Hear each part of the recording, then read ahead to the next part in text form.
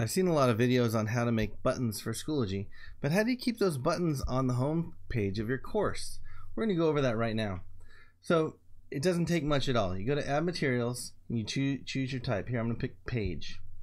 A lot of these other, let's put an example here. A lot of these other videos that I've seen, they talk about going to Google Docs and doing all these other things, but it doesn't take all that. Insert content.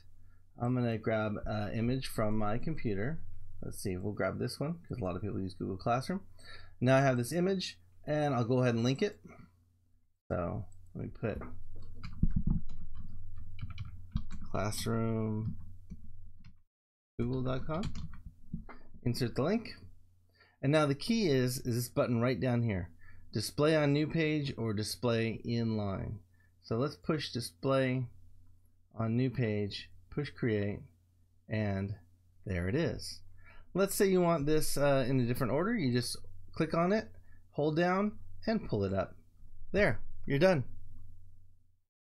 You can add as many links as you want, as many pictures as you want. A lot of teachers will do like a Bitmoji picture up at the top, and they'll do all their different links here. And that's what I'll be creating today for my own class. If you found this lesson helpful, please click like. And if you haven't done so already, please subscribe.